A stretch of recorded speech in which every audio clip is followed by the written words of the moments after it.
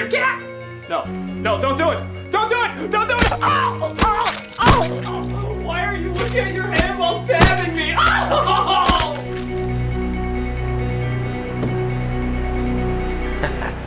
That's for reviewing Food Fight.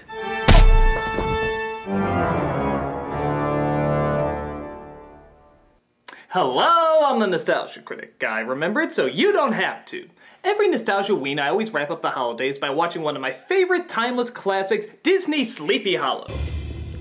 I grew up with it as a kid and still enjoy it to this day, with its rich atmosphere, clever storytelling, and ingenious payoff right out of a classic ghost story, which is what it was to begin with. So as you can imagine, I was pretty excited to see one of my favorite directors at the time, Tim Burton, with some of my favorite actors at the time, Johnny Depp, Christina Ricci, and so forth, bring to life the gothic tale of the infamous Headless Horseman. My reaction was something like this. What the was that? When the film came out, I had no idea what to make of it.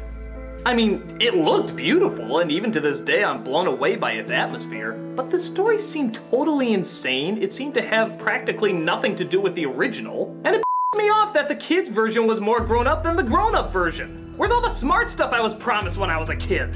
Throughout all of my confusion though, there was one question that stuck out the most to me. Is this meant to purposely be a bad movie? You know, along the lines of, say, Army of Darkness or even the Stephen Sommers Mummy films? Was this a tongue-in-cheek satire that a lot of us just weren't getting? If so, did that technically make it better or worse? Batman and Robin was a satire, but we all know what a classic blunder that was.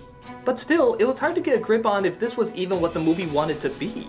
There seemed to be a lot of humor to it. Ichabod being a coward, the obsessive amount of gore, and the greatest use of Christopher Walken ever. If you're gonna have Christopher Walken, give him crazy hair, sharp teeth, and only have him growl. That is ingenious.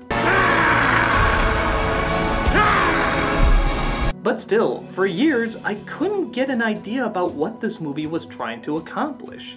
Then a series called Monster Madness came around, hosted by, I don't know, I forget his name, but he talked about a style/genre of horror films called Hammer Horror. I kind of knew what this was, but didn't do too much research into it. Upon further investigation, it was a production studio that got popular in the 60s that did scary films, many of them remakes of classics, trying to give them their own 60s and 70s touch. Doing so created its own type of unique look and feel, one that could pretty much not be mistaken for anything else.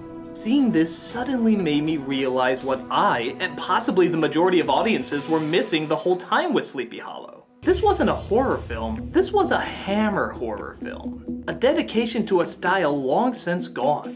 Reaching too far, you say? Trying to read too deep into something that's not there? Well, let's take a look at some of the staples of Hammer. First of all, the sets. The sets in Sleepy Hollow were mostly constructed to be colorless, giving a gothic and otherworldly look that looks eerily similar to the Hammer sets as well. How about the story? It has almost nothing to do with the original book. Ichabod is a constable instead of a teacher, a do-gooder instead of a selfish schemer, and he spends his time chasing a headless horseman that is proven to be real rather than just a legend or a story. The whole thing reads like a goofy supernatural crime drama. Like, well, let's not get ahead of ourselves. Wait, that was technically two jokes.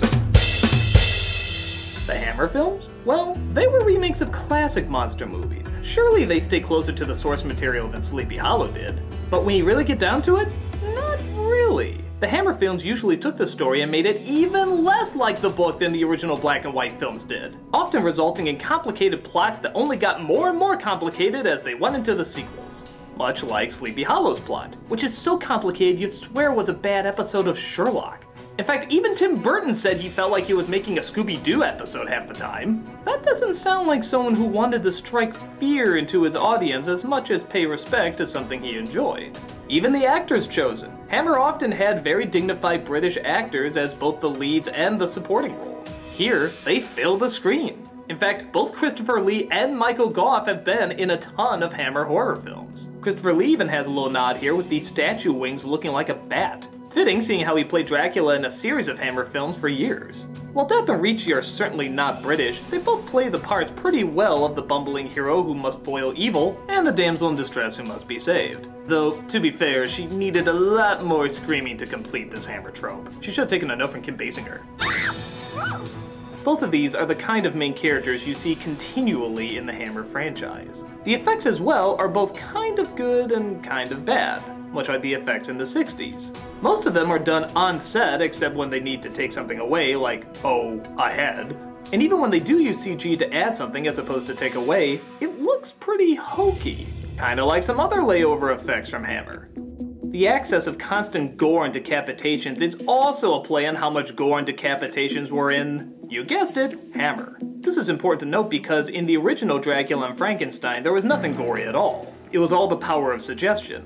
But the Hammer films knew they had to up the gruesome and load it with gooey body parts and severed heads everywhere. Again, sounding very familiar. But the ultimate proof in my opinion? As I said before, Hammer's color palette often consists of a lot of grays, and even when they did have other color, they were often purposely faded. But in both Hammer films and Sleepy Hollow, the only color that leaps off the screen, because back in the 60s it was so rarely seen in color, was the blood. The blood was always bright red, almost neon. Nothing like what real blood is like in real life. It's pretty hard to find any other genre that has blood that looks distinctly colorful as this. Sure enough, in Sleepy Hollow, look at that. When is the last time you've ever seen blood that color in a movie? Blood you get at a costume shop looks more convincing than that, let alone a studio film. This had to be an intentional choice, because no blood that you see in films nowadays looks like this. And for good reason, it looks fake. This is something that had to be specially ordered. Somebody had to go to the blood person, show him or her a Hammer horror film, and say, I want it to look exactly like that. And that's exactly what Sleepy Hollow looks and feels like, a Hammer horror film. Yeah, it's corny, but Hammer was too. Yeah, some of the effects are fake, but Hammer was too. The style is still rich and so many good actors come in to do a part that, even though gothic and cryptic, is still kinda cheesy. Again, almost identical to Hammer. So, was it intentional to be an homage? It sure feels like it. I think it would have been the mother of all coincidences if not, but even if it wasn't, it's pretty clear the influence is so strong that it might as well be. This came out at a time when classic monster films were once again being remade, with Bram Stoker's Dracula and Mary Shelley's Frankenstein. But have you noticed there's no Washington Irving above this title? This was a Ford Coppola produced film and he almost always put the author's name on top of any remake. But nope, not this one. Perhaps both him and Burton knew that this wasn't a faithful telling of the original. It was a retelling that only an over-the-top, stylized mix of goofiness and gothicness could bring to life. How fitting when you think about it. The same way Hammer horror films were inspired by and retold the stylistic monster classics, now we have a filmmaker who was inspired by and retold the stylistic Hammer classics. Now with that said, if you don't like the Hammer horror films to begin with and find it pretty silly, you'll probably think the same thing about Sleepy Hollow. And that's fine, it's not for everyone.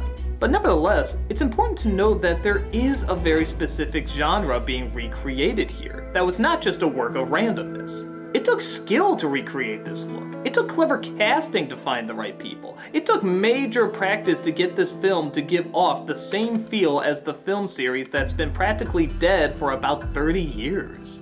Whether you get sucked into it or not, there are very careful hands that made silly scenes like this. Goodbye, Ichabod Crane. I curse the day you came to Sleepy Hollow.